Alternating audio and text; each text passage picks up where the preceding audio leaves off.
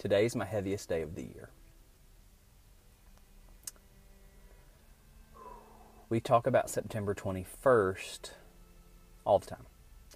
I've written a book about it.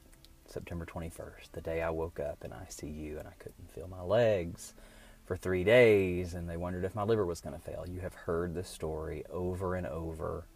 You've heard me tell it. You've read about it. You've listened to the podcast. You've heard me speak. All of those things we talk about the day I woke up. What we don't talk about ever, very, very rarely, is the day that I decided to die. September 20th. The day that I said, I can't do this. I can't do this anymore. I can't fake it. I can't drag my family through what I thought was about to come. I can't go on. We don't talk about that day ever. We're talking about it today. We're talking about it today. Man, when you reach rock bottom, when you believe there is no more hope, when you are convinced that this life is never going to get better, that it is only going to get worse, that nobody loves you, that nobody believes you, that nobody believes in you, that nobody cares. When you reach that point, it doesn't matter how long you've been married, how many kids you got, how cute they are, how much they adore you, how much they need you. None of that stuff can be rationalized anymore. So September 20th, 2012, that's where I was.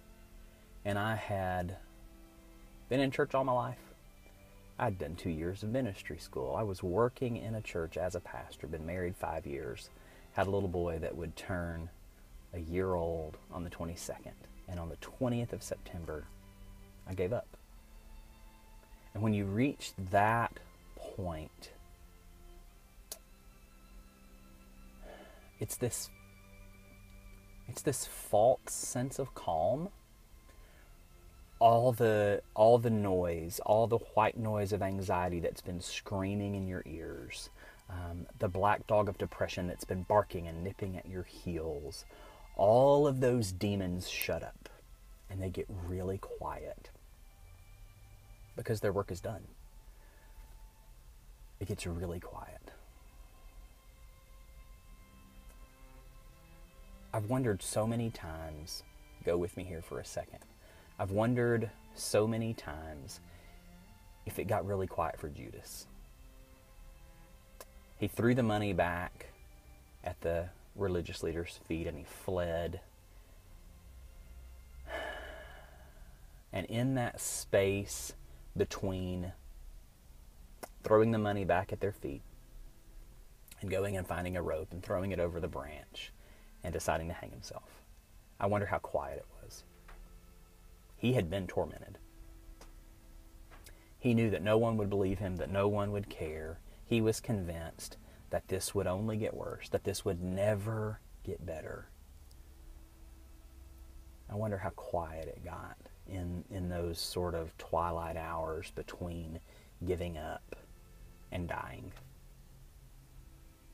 It was quiet for me. I read my Bible. I wrote letters to all my people that I cared about, telling them how sorry I was.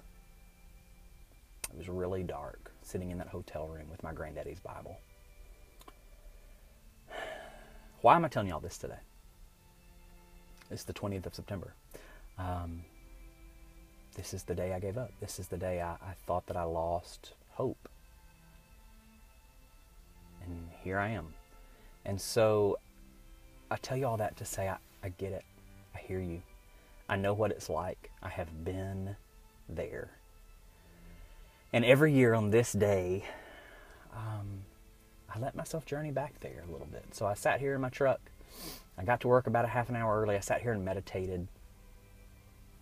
And I was taken back to that little boy in the side yard at my parents' home when I was tiny and I was abused. Because that's where it starts for me. It doesn't start on September 20th and losing my hope. It doesn't start at the age of 12 being addicted to porn. It doesn't start losing my job when I'm 28. It starts at almost 4 years old and being molested. And so I traveled back there. I meditated and went there. And I told that little boy how sorry I was. And I held him close and I told him how much I loved him, right? I know it sounds weird. If you've never meditated, if you've never let yourself go there, it sounds strange, but I had to do it. And I do that every once in a while. And I had to hold that little boy and tell him that he made it, that he's okay, that life has gotten better. Because, friends, life gets better. Now, it takes hard work. My God, it takes hard work. I have worked so hard. Lindsay has worked so hard. I have friends and family who can't talk about it. They can't talk about those days, and that's okay too. But this day every year, I have to forgive myself. I have to forgive myself for wanting to abandon my family. And not wanting to, that's a terrible word. I didn't want to abandon my family, but I didn't think I had any other choice. I didn't think I had any other option. I thought I was doing them a favor. And so I have to forgive myself every year on this day. Anybody that thinks that forgiveness is just a one-time process, that it's just once and done, I disagree. When it is something deeply traumatic, something that has hit you at the core of your identity, I don't think it's just a one-time thing of, okay, I forgive that, now let's move on. I remember.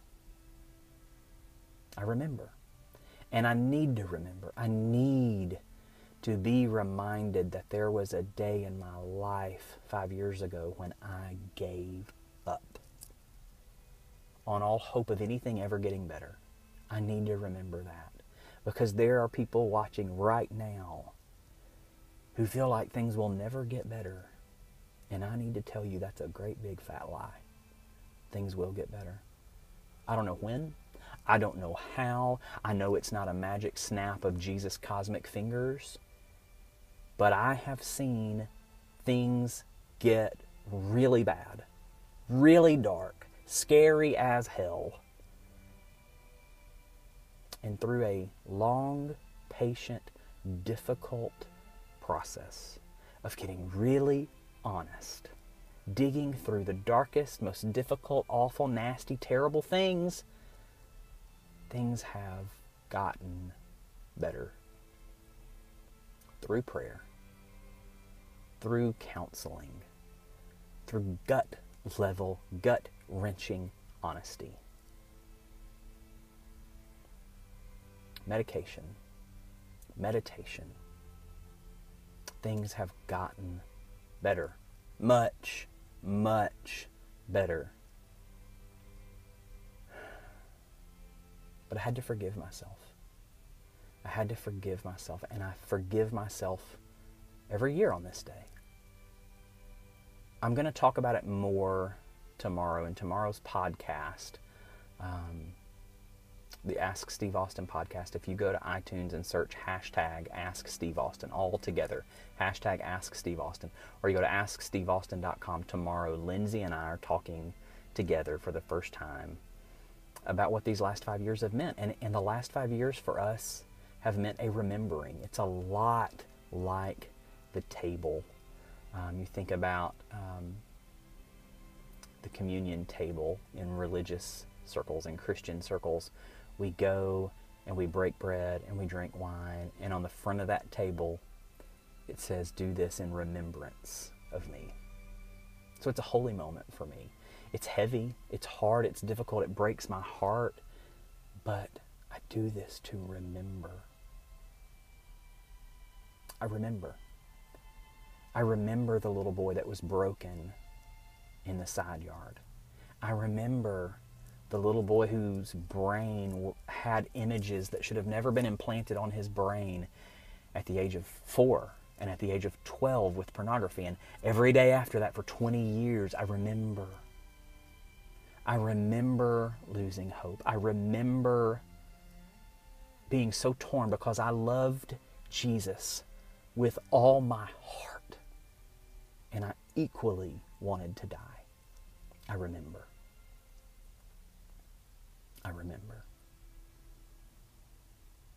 But I don't live there. I don't stay there. Those things happened and I call them by name and I acknowledge them. And I forgive the bad choices I made, the unthinkable things that other people did. And I choose to not allow the worst days of my life to define the rest of my life. It's what my wife said. The worst day of my life doesn't get to define the rest of my life. Am I changed forever? Yes. But will I let those things rule me, dominate me, control me for the rest of my life? No, I won't. I will be more kind. I will be more understanding. I will be more patient. I will be more gracious, absolutely. But I will not live in fear. I will not live with shame. I will not live with this uncontrollable guilt. Can't. I won't. I choose to believe that God is in control even when I can't see it, even when I don't understand it, even when I can't explain it and put it into words. I have hope that all things work out. That God makes all things, all people, new. That's my hope today. If you need hope, if you need somebody to talk to, if you feel like you are drowning underneath the weight of it all, email me, steve@iamsteveaustin.com. If you have done the hard work of recovery and you're ready to go to the next level, you want to talk about life coaching, go to iamsteveaustin.com, click on the coaching link, and let's talk. Let's schedule a session. Let's talk about it. Let's do this thing. Let's do it. There is hope, friends. There is hope. There is hope. There is hope. Don't give up. Don't quit. Don't let go. But reach out when you need help. Reach out when you need hope. Reach out when you need someone to link arms with you and say, I got you. I got you. Life is worth living. It is worth digging through all of the difficult, horrible, unthinkable things. It is worth it. But you got to do the hard work. You got to forgive yourself. You got to forgive other people. You have to do what Ed Bacon says and choose to see God in other people. Choose to see God in your offenders.